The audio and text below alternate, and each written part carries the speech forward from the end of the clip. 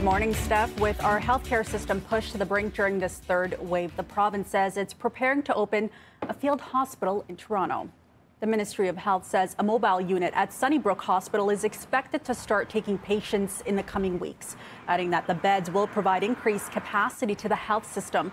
Hospitalizations have hit record highs this month, with more than 640 patients currently in intensive care for the first time since the pandemic started. And here is a live look at Sunnybrook this morning. That field hospital set up in a parking lot on site. The government says hospitals will transfer non-critical care patients to these general medicine beds. It's the second field hospital set up by the province, the other being at Joseph Brant. And more disruptions in vaccine shipments have forced several clinics to temporarily shut their doors. Centennial College, Centenary Hospital, and the Thorncliffe Park Community Hub were all forced to stop vaccinations yesterday, leaving many residents disappointed. The drive-through clinic at Canada's Wonderland also forced to close due to supply issues. The Ford government is putting the blame on Moderna, saying over 300,000 doses were expected April 5th, but that shipment was delayed, and nearly 500,000 doses expected on the 19th now won't arrive until the 29th. This is a live look now at the Newnham campus at Seneca College.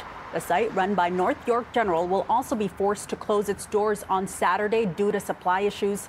To date, just over 804,000 shots have been administered in Toronto. Meantime, the city says it books appointments based on delivery timelines provided by the province and federal government. The issue is around supply.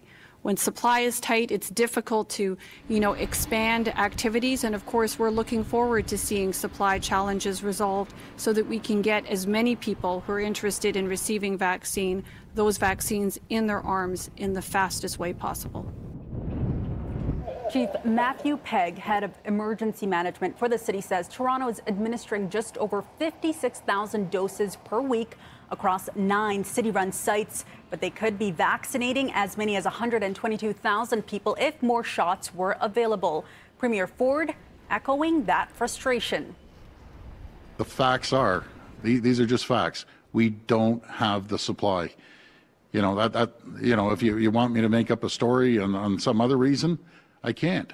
We need the vaccines. We proved you give us the vaccines, we'll start rolling out over 100,000 a day.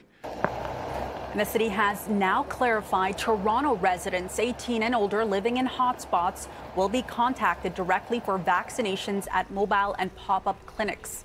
On Tuesday, the province's first pop-up clinic was set up in North Etobicoke. The University Health Network says it's been forced to suspend bookings in 3 high-risk communities downtown after thousands already registered for a vaccine.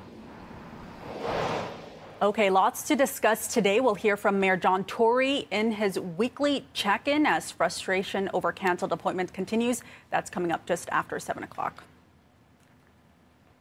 And following Canada's first reported blood clot case linked to the AstraZeneca vaccine, health regulators maintain the shot is still safe. Risks of COVID far outstrip the risks of the vaccine at this particular time, that the safety surveillance network is indeed working, and that when we see reports of adverse outcomes, that means that everybody is doing their job. Everybody is watching for these adverse outcomes. Instead, Health Canada says they'll be making some tweaks to the labeling by adding warning signs for healthcare providers to watch out for.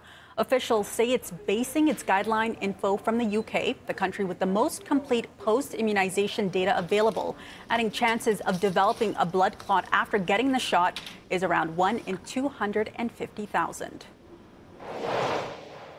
Canadian health officials say they are currently negotiating new contracts to secure COVID vaccine booster shots.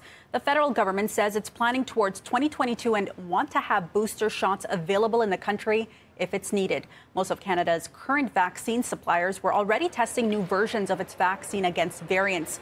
Canada expects to have every adult fully vaccinated by the end of September at the latest. A Quebec politician is apologizing after he was caught in his birthday suit during a virtual question period. William Amos, a Liberal MP, was stark naked on camera during the House of Commons sessions yesterday afternoon. A screenshot of the moment shows him standing in the buff behind a desk between Canada and Quebec flags. The MP says his camera was accidentally left on as he changed into work clothes after going for a jog. Amos says it was an honest mistake and it wouldn't happen again. Okay, still to come in business, we're talking everything from memes to money.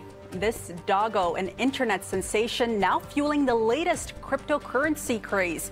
680's Chris McCusker will explain next.